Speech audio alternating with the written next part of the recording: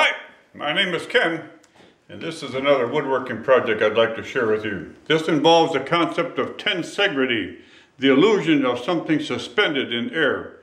You take a look at that, and there's two pieces that are held apart by what? We don't know. It looks like they're suspended in midair.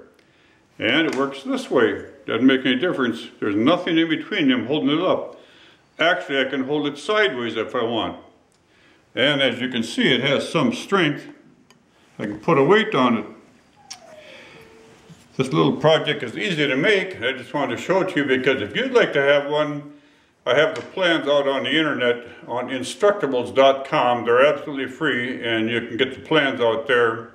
The link is provided in the description below. So this is my project. It's called Tensegrity. If you want to look it up on the internet, Tensegrity, the illusion of suspension in space. And that's my project. Thanks for watching.